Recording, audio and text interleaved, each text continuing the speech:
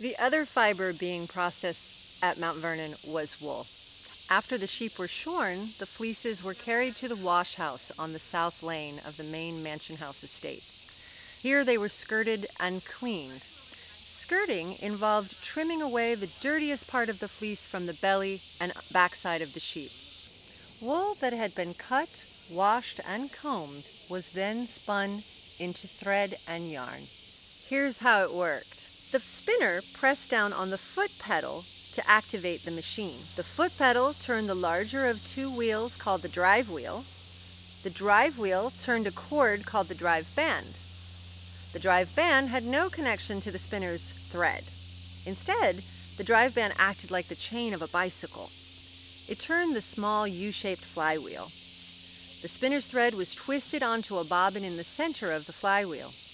Every time the flywheel rotated, the thread twisted onto the bobbin. The twist worked to bind together any fibers the spinner fed into the machine. The spinner could see the twist of the fibers taking place between her hands. She controlled the size of the thread she made by drawing the fibers out between her hands just a bit at a time. Thick thread required more fibers, while thin thread required fewer fibers. An unsung task, but a very important one, was winding off of the thread from the spinning wheel bobbin. Wound off onto a device called a niddy-noddy, the thread was measured into yards and stretched into a skein of yarn or thread.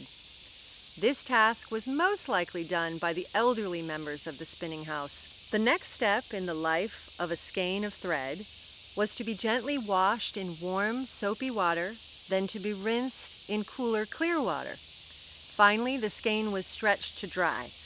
The enslaved Mima and Letty might finish this work. Measured, cleaned, and stretched, the skein could then be used for knitting, weaving, and dyeing with color.